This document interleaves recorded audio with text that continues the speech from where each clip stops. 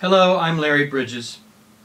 There are a lot of people out there that are hurting their voice because they don't know how to belt correctly.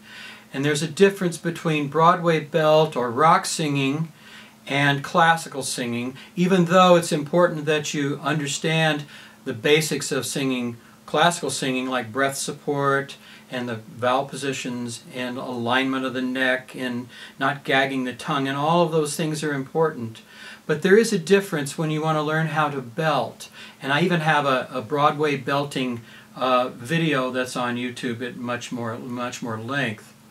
But it's very important to understand how to modify the voice so that when you're going up to the high notes, that you're not trying to put what's called pushing the chest voice up too high. Ha! You don't want to do that. You can damage your voice.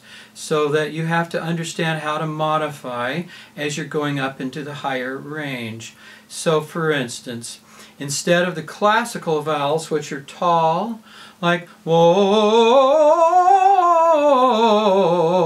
that's great for classical. Now belt, what we're going to do is we're going to modify a bit as we're going up and learn how to put it more in the cheekbones. May. You're learning how to hold the vocal cords in a certain position and without damaging them. And you learn how to tilt, we learn how to modify. So there's a number of different things that we can do. If you want to learn how to belt correctly, I can help you.